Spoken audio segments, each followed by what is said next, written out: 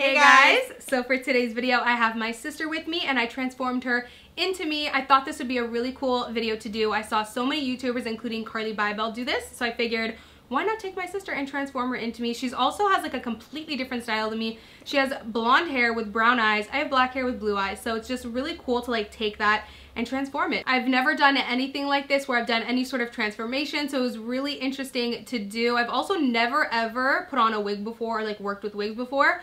So yeah, I mean the wig may not be perfect, but it was the first time, so cut us some slack. That was interesting. Yeah, it was super interesting putting it on. So if you guys are not subscribed already, please make sure to subscribe. My sister also has her own channel, so I will leave her link down below. Also, don't forget to sign up for notifications so that you never miss a video. And other than that, if you guys are interested in checking out how I transform my sister into me, then make sure to keep on watching.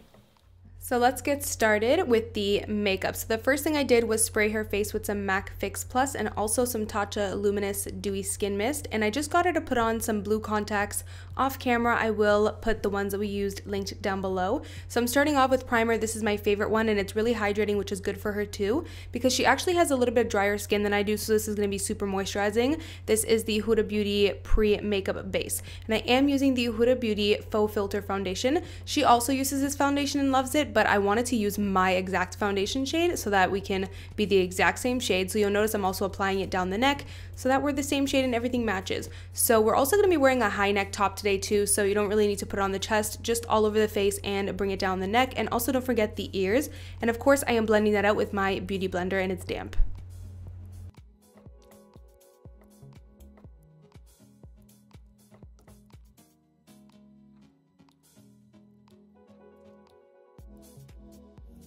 So again, just to make sure the neck matches, I am applying a little bit of that foundation on the neck as well. And my face is a lot more rounder than hers is, so I am going to work on rounding out her face a bit more. So you'll notice I'm taking this concealer and bringing it all the way out towards the temples. And what this is going to do is really widen her face in that area and make it a little bit more round.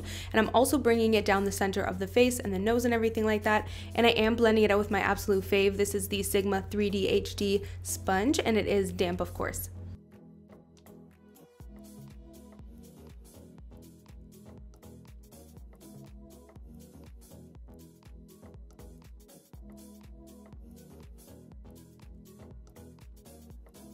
And I am going to apply a little bit of that on the lids too, just to kind of pre-prep for the eyeshadow we're going to do later on. And I am going to set the under eye and set the places that we concealed with the Kat Von D Shade and Light Contour Palette, and I'm just using that really nice yellow shade. And I am using a damp beauty blender to apply the powder, which I actually have really been liking lately. So I'm taking the Wet n Wild Oaks on You to do some bronzing, but again, I want to make her cheeks appear a little bit fuller. So you'll notice that I'm taking this and kind of rounding it out when I get to the bottom of that. And I'm also not going to apply any contour or any bronze on the temples, because again, I want the temples to be highlighted to widen the face. And then I am going to contour and bronze the forehead quite a bit, because that's going to squish her face a little bit and make it look a little bit more rounder. And I am applying the other shade, Where's Walnut, just to do a little bit of extra definition and contour.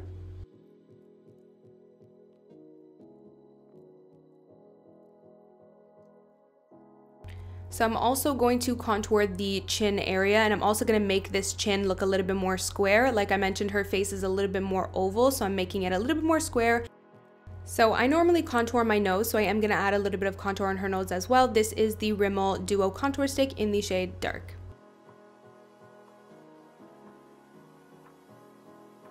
And I am going to set those areas that I cream bronze with the Kat Von D Shade and Light Contour Palette in the middle shade. So I am applying a little bit of blush. This is the Wet n Wild Mellow Wine. And I am taking some highlighter. This is my absolute fave, Anastasia Nicole Guerriero Glow Kit. And as you can tell, I'm applying that on the C. Normally for me, I would skip applying highlight towards the temple area, but for her, I am taking all the way in that C motion, because again, that's going to widen the face and make it appear a little bit more round. And of course, I always put some highlight on the nose. So for the brows, you guys, I was so nervous for this part. I was like, oh my God, how am I gonna get the brows right? But I just went ahead and used the Anastasia Ebony Brow Wiz. And I wanted to give her brows a little bit more of an arch, but I didn't wanna go totally crazy. But anyways, yeah, so I filled it in a little bit, made them a little bit darker. She does originally have dark brows, so it's kind of easy to do. Now my brows are pretty feathery on the inner corner, so I went ahead and just put hair-like strokes on the front of her brow just to give them a little bit more of that feather-like appearance. And I did finish it off with some Benefit Gimme Brow Gel in the shade 5. Taking a little bit of powder, I'm just going to set the eyes to prep for some shadows. So we're going to be using Anastasia's Modern Renaissance palette, and I'm taking the shade Raw Sienna. We both have pretty small eyes, so I want to make the eyes look bigger. So I'm just taking that shade and applying it above the crease to create the illusion of a bigger eye and a higher crease. And I am going to apply that on the outer corner as well, and also underneath the lower lash line. You guys know I like a smoked out lower lash.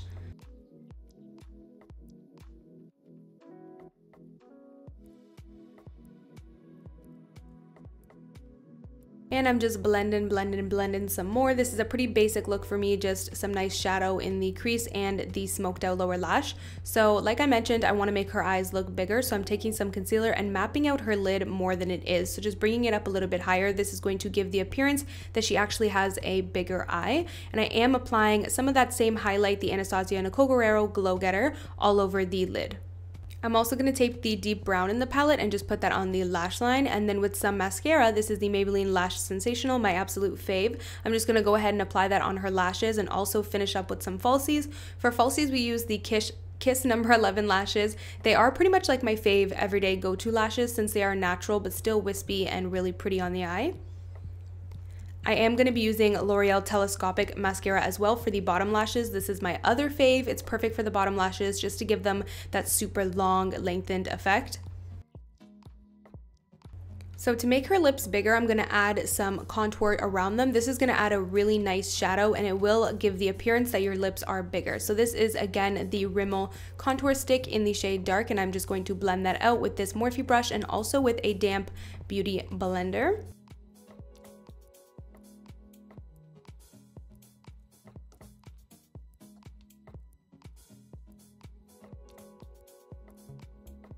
So I'm adding even more shading on the bottom lip because I do have a pretty prominent bottom lip and then a little bit still of a smaller top lip. So I really made sure that the bottom lip was extra plump. So I am taking the NYX lip liner in the shade Natural, and I am overlining her lips a little bit more just to make them look a little bit bigger. This is such a pretty nude color, and it's been definitely one of my go-tos lately. So I'm also overlining the top lip. My top lip is not that big, so I didn't overline it a lot, but I did overline it a little bit because I normally do in my normal makeup routine anyways. And then I am applying the Rimmel Stay Matte Mocha liquid lipstick. I love, love, love this shade, and the formula is really good too. So I'm finishing off with some MAC Fix Plus and also some Glam Glow Glow Setter, and that's pretty much it for the makeup. You guys, this was so much fun to do, but when it came to the hair, we were all like, oh my god, what are we gonna do with this wig? Because I'm not gonna lie, the wig came a little bit cheap looking, but we made it work. So how beautiful does my sister look, by the way, with her natural hair? But we are going to go ahead and just take a couple front pieces, and I decided to spray some front pieces because I thought I would be able to kind of make the wig look a little bit more natural with having some, you know, natural hair front pieces. So I decided to pull everything back for the wig, but then take the front pieces and spray it black with the L'Oreal Root Spray, and it was just a mess, you guys, and it ended up being really unnecessary. I absolutely love this L'Oreal Root Spray for the roots, but when using it on a larger area, it made such a mess, and we used like half the bottle. But then, yeah, we just went ahead and popped on the wig the best that we could, and that's pretty much it. That is the final transformation.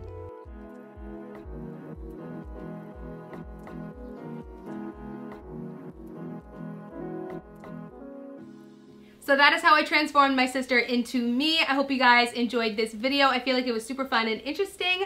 Please don't forget to like, thumbs up if you enjoyed, and I will see you guys in my next video. Bye guys. Mwah. Can I take this off now? Mm-hmm. Oh yeah. This wig is giving you major egghead. I know, it doesn't look like your head.